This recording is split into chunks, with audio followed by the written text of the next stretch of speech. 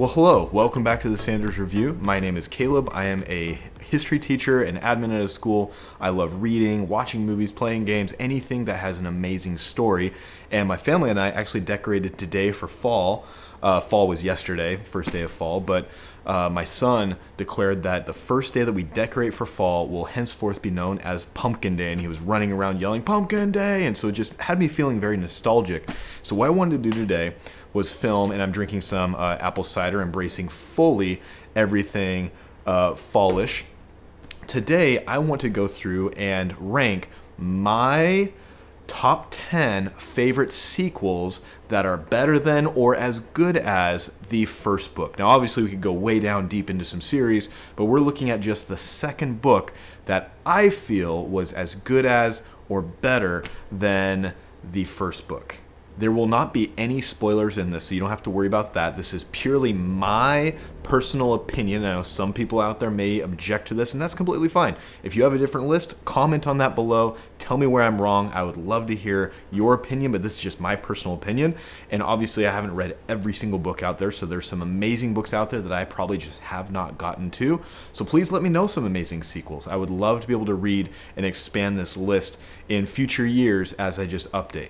So to start off today with some honorable mentions, I wanted to bring up Before They Were Hanged. This is in Joe Abercrombie's First Law trilogy. And the first book was amazing. The second book, all I have to say in one name is Glocta, and you know what I mean. So that's an honorable mention for me. Amazing first book, great second book.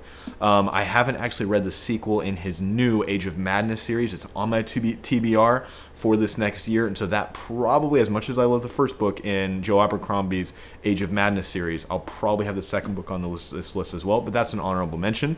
The second honorable mention, and this is one that maybe people will be surprised by, because the first book was so, in my opinion, god-awful, and the sequel book is called Stone of Tears. If you have ever read the first Wizard's Rule, Terry Goodkind, he wrote the Sword of Truth series. And when I read this book, I was in college, and I read the series in college, and I thought it was the greatest thing ever, because I hadn't actually read many other series.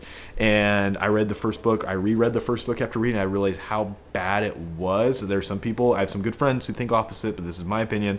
The second book took the story and actually went somewhere amazing, had major issues. I'll probably talk about it at some point in the future, but it was a sequel that was better than the first, and so significantly that is why it's on my honorable mentions. Another honorable mention real quick would probably be Chamber of Secrets. J.K. Rowling did a great job of expanding the Harry Potter universe with the next book. So that's my honorable mentions. Let's get to my number 10. Coming in at number 10, and this might be a really big surprise for anybody out there who really loves reading fantasy and literature, and my number 10 favorite sequel of all time is The Two Towers by J.R.R. Tolkien. And so The Two Towers is an amazing sequel that expands the Lord of the Rings, the world of Lord of the Rings, the journey of the quest to destroy the ring. And with the split between the party, the first half of the book, you follow Aragorn, you follow the main storylines trying to rescue Pippin and Merry, but you also follow Merry and Pippin as they're then escaping to Fangor Forest. The entire element of the second book just expands the story, and then you follow Frodo and Sam meeting up with Gollum, and they actually go further into the story, which gets into the third movie, but the second story does an amazing job of just expanding and does a great job of delving into the darkness of the story while still having some elements of levity. And for me, it's an amazing sequel, and might be surprised why it's number 10, but just wait until you hear some of the next books that are coming up. Coming in at number 9 for me is The Hunger of the Gods, which is the sequel to The Shadow of the Gods, which is by John Gwynne. It's in his Bloodsworn trilogy. The third book is actually coming out this October, The Fury of the Gods, and I cannot wait for that. John Gwynne is an author who just really delves into in this series, especially mythology, and it's also probably one of my favorite book covers of all time as well. And it is a story that expands into an element of Norse mythology following various storylines where the gods have been killed or captured and held prisoner, and it is them returning, and that just, spoiler alert, those big creatures are the gods, that little, those are people, you know. So it is an amazing epic scale book, and the first book takes you an amazing, it starts off a little slow, takes you on this epic beginning to a journey, and the second one just expands in the scope and sequence of the telling of an amazing story with amazing journey, with amazing character development and amazing battles. And so it's a great sequel, highly recommended. That is my number 9. Number 8 for me is The Wall of Storms, the sequel to The Grace of Kings by Ken Liu, an absolutely amazing East Asian, specifically Han China inspired series. And The Grace of Kings, I thought, was an amazing, as a historian, I like it. It's a little much more grand in its scope, with much more historical feel without going through the clash of battles in the trenches. It's much more of an overview feeling type story, but it is so complex and is so riveting, and for me it was very much reminiscent of a lot of the elements of Chinese history I want to talk about at some point. But The Wall of Storms takes what was amazing in Ken Liu's series, his Dandelion Dynasty series, and the second book just takes it way further with foreign invasion, with very unique form of dragons, I'll just say. And it is a very interesting story that takes a flawed character as a ruler and expands in a couple decades later the challenges that come to a dynasty that has been experiencing a wealth of bounty, but now all of a sudden has tragedy thrown upon them. I don't want to give spoilers, but it is an amazing sequel. So Wall of Storms is an amazing sequel at my number 8. Number 7 for me, this is getting a little bit away from fantasy, is World Without End, the sequel to Pillars of the Earth by Ken Follett in his Kingbridge series.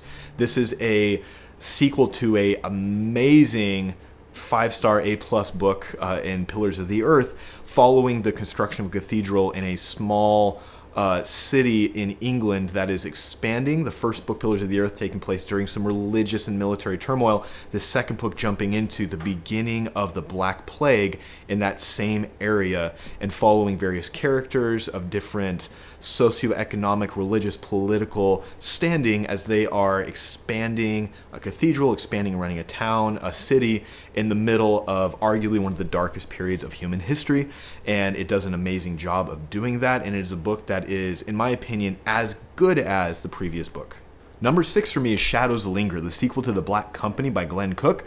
Glenn Cook wrote The Black Company as almost like an homage back to the Vietnam War, where it is following a mercenary company that is in the trenches working for the villain. And you come to realize that there's no glory in war, there's no glory in whichever side you're on, and Shadows Linger expands upon what the first book is, and you start learning that there is possibly evils worse than the evil ruler that they're serving. And you follow the main characters as they go into various situations, especially instead of jumping around to different places like the first book does, the second book hones in on one city and follows a squad of the Black Company that is running this city that has some very dark things going on. And it is a captivating book, in my opinion. That is why it is my number 6. Getting into the top 5 for me, these books, any of them could change location depending on how I'm feeling or what I've read recently. But let me know down in the comments if you agree with me or not so far, or anywhere further.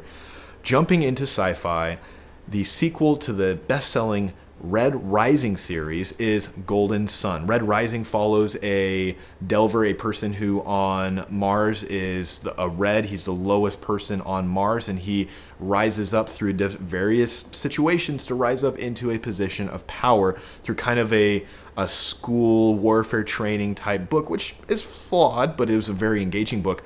Golden Sun takes the elements of Red Rising and just expands it to the next level in scope of solar system wide warfare, the system of ranking of golds being at the top, reds being at the bottom, and there are some twists in this story that are gut-wrenching, that are cheer-worthy, that are tear-worthy. It is an amazing second book and my favorite of the Red Rising trilogy. Highly, highly recommend. At number 5, Golden Sun. At number 4, and I cannot stress enough how much I sat and agonized over my top 4. My wife walked by and I was just like, why did I do this video?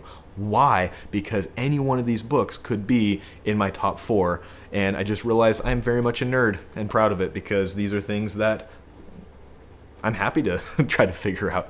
At number 4 for me is Words of Radiance, the sequel to Way of Kings in the Stormlight Archive. Brandon Sanderson, his 5th book in this series, is going to be coming out this December. And this is a book that, hopefully you catch a theme here, that takes an amazing story with a very interesting, unique magic system and just expands the world setting of Stormlight Archive. If you've never read the Stormlight Archive, I highly recommend it. It is a thickum series, just saying, but this is arguably the best book so far in the series. It's what a lot of people have really enjoyed. A broken world where you have these almost world-ending storms that come through regularly, and you have a great evil that has returned to the land. That is all I will be able to say. And Words of Radiance takes the themes and the characters of the first book and expands. And something amazing about Brandon Sanderson, if you've never read about him, is he delves a lot into mental health conditions. And this book, which it's all very, very deep to me because my brother and my mother both had some struggles with mental health. And reading these books, in a way, seeing what these characters go through was very cathartic, and in a way puts me and my family in place in the books, which is very interesting to say. But Words of Radiance does an amazing job of expanding, and the battle scenes are amazing, the magic system is amazing, characters are incredibly amazing. Dalinar, probably one of my favorite characters of all time in any book series. I need to do a ranking of my favorite book characters at some point, but that is my number 4. Sorry about that. Daughter just woke up and didn't want to go back down. Fatherhood. Coming in at number 3, and at any point could be my number 1 because of just how amazing it is Jade War by Fonda Lee, the sequel to Jade City and her Greenbone saga. This series is a post-World War II inspired Japan triad underworld saga of a war between 2 rival underworld clans, and using Jade as a power source of magic, but that is secondary to the political machinations of these underworld organizations. And let me just say that there are characters that are bad people that you come to understand, and when they die, you feel it. And the sequel to this one is also amazing in Jade Legacy. So highly, highly recommend Jade War in the Greenbone Saga. Coming in at number 2 is Red Seas Under Red Skies, the sequel to Lies of Locke Lamora in the Gentleman Bastard series. Scott Lynch did something amazing in the Gentleman Bastard series. The Lies of Locke Lamora is an incredible kind of Ocean's 11 inspired thief saga that is very gripping, where magic is secondary and the political underworld machinations are just incredible, to the point where as a con artist, Locke Lamora and his friend Jean are shining examples of brotherhood, and that is played out in the sequel Red Seas Under Red Skies in even further detail, taking heist adventures, meeting gambling dens, meeting pirate battle, it is absolutely incredible, amazing. Red Seas Under Red Skies, if you like pirate adventures, if you like Ocean's 11, gambling heists, Red Seas Under Red Skies has it all, and expands upon the concept of friendship in heartbreaking detail. And let's just say Jean Tannen is one of probably the greatest literary sidekicks that there is, full stop, fight me on it. And finally, my number 1 favorite sequel of all time that far surpasses the first book, and that is The Great Hunt by Robert Jordan. This is my old copy. I've read it a time or two, you can tell. And The Wheel of Time is probably my favorite series of all time. And the recent Amazon Prime series that was good in many ways. There's some areas that it kind of did not expand or clarify as much as that I wish it had, or ways that they deviated a little bit, but that's a whole separate conversation. But The Great Hunt, if you've ever read Robert Jordan and his Wheel of Time, you know how amazing it is. And if you've never read the Wheel of Time, the first book can be a little long and feels very repetitive, and it's like, oh, this is reminiscent of everything. And Robert Jordan did it on purpose to, in a way, call back to Lord of the Rings and a lot of the classic fantasies. But in The Great Hunt, what he does is he expands into a much greater sphere, a much greater world, and really hits his stride with characters, with plot, with the magic system, with expanding this universe to the point that you can see that he initially was planning on this being the second of 3 books, and he realized, I think at the end of this book, don't quote me on this, but I think that he, after the end of this book, decided that this had to be a much grander scope that would last longer, to the point of there being 15 books, you know. So one of the greatest series of all time, and The Great Hunt, can't recommend it more. #1 for me. Sometimes I have other books kind of above it, but it's always in that conversation, at least, of great sequels. There's great books that come along later on, but in terms of second books that expand the series, I know many of you might like Patrick Rothfuss with his series, or Paolini with the Aragon series. There's a lot of other amazing series, but for me, these are the top 10 books that are incredible sequels that either were equal to or surpassed their predecessors. Thank you so much for tuning in to 10 of my favorite sequels. If you like kind of what I talk about and what I do, right up here are some of my favorite book covers. Right up here is a recent video that I did. Have an amazing fall, pumpkin day. Go read some amazing stories, and God bless you. Bye-bye.